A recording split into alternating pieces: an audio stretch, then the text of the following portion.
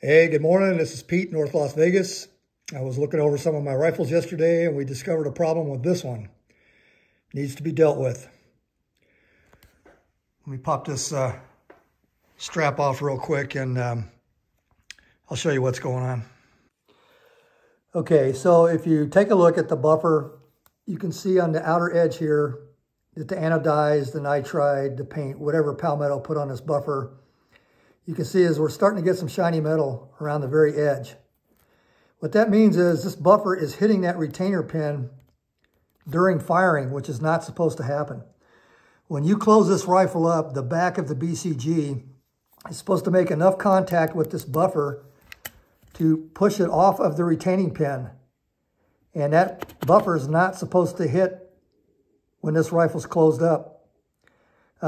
The only purpose for that retainer is just to keep your buffer from flying out when you split your upper from your lower, but it's not supposed to hit. So there's two primary causes. Either this hole here was drilled too far back that way, or the back of the bolt carrier came up a little bit short. So those are your two most common issues. There's other things that can cause it. But anyway, I do have a solution for this. We're going to have to take the back of the buttstock off, the buffer tube. But let me show you real quick how you fix this, or how I fix it. Okay, so this one on the left is what's installed in the rifle right now. And you can see the pin sits kind of right in the center. And how I've been fixing these is there's a few companies that you can get offset retainer pins from.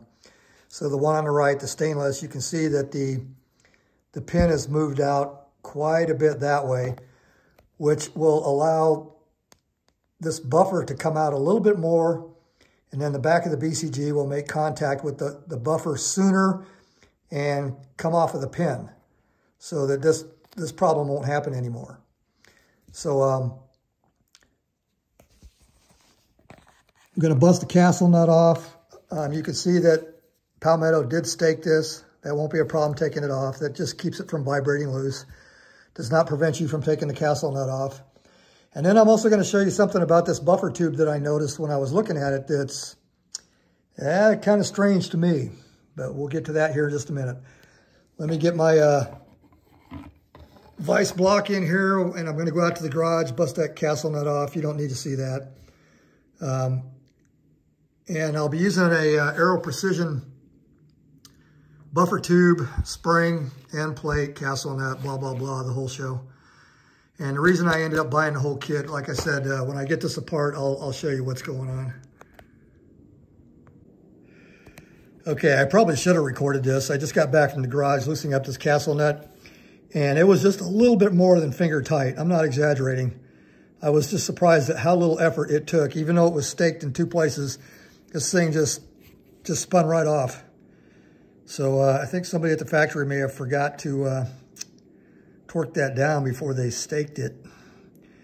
All right, so let's get the tube off and I'll show you what's going on. Okay, so this is the brand new AR Precision right here, and you can see that they didn't machine a slot there. And there's the Palmetto again.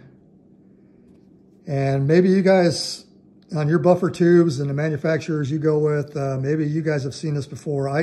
This is the first time I've ever seen it on a non-extended version. I've never seen that on a standard buffer tube. So that's a new one on me. Like I said, I put together a lot of these. All right, so let's get this thing put together. Okay, so we now have the offset installed, and it is like a perfect fit from the buffer tube indexing to the shelf of the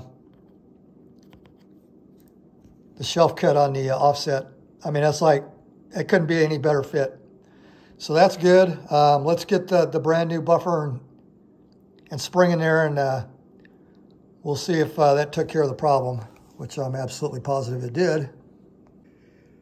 Okay, before I slide the spring and buffer back in, now this Palmetto has maybe about 100 rounds on it, so I don't know if the spring is taking a set or Palmetto just used a shorter spring to start with.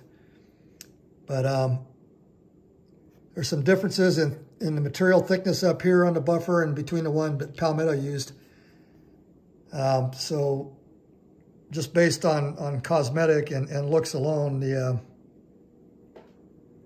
AR Precision looks to be better quality.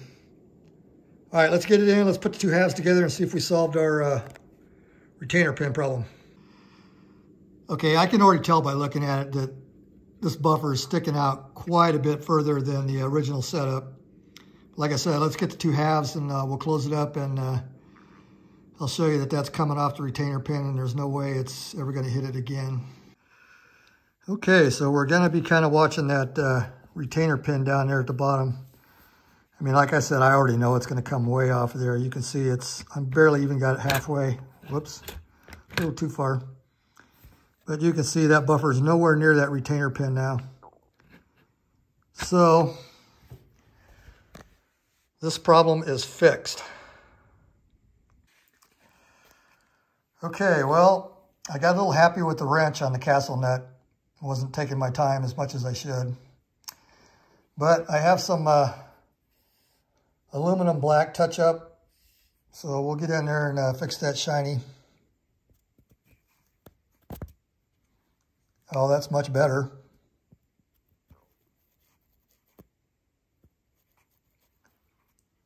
Oh, like it never even happened. All right, Pete, North Las Vegas, over and out. Okay, so bonus clip. Something I forgot to mention during the video. This problem here is not just because this is a Palmetto State Armory. I have a boatload of ARs. I don't even want to say how many I have, because I may come across as some kind of nutcase. Well, I am, but that's another discussion. I've had the same problem on an old Colt that I bought. One of my new LR308s using New Frontier Armory lower. It wasn't a problem, but I could see where it was close enough to where I put an offset retainer pin in just to make sure I wasn't going to have a problem. And then on one of my other rifles, I think it was an AR Precision lower, and it had the same issue. So like I said, it's not just because it's a Palmetto State Armory thing. Anybody's rifle could have this problem. And if you're new to the AR platform and you start to see the very edge of your buffer get chewed up, that's not a good thing. If you start seeing some wear, like more off the edge and in the center, that's from your bolt carrier. And either your bolt carrier has a little bit of a groove, or it wasn't machined flat, or there's something causing wear on the inner portion of your buffer. But if you're getting wear on the very edge, that's this thing hitting your retainer, and it's not supposed to. All right, Pete, North Las Vegas, over and out for real this time.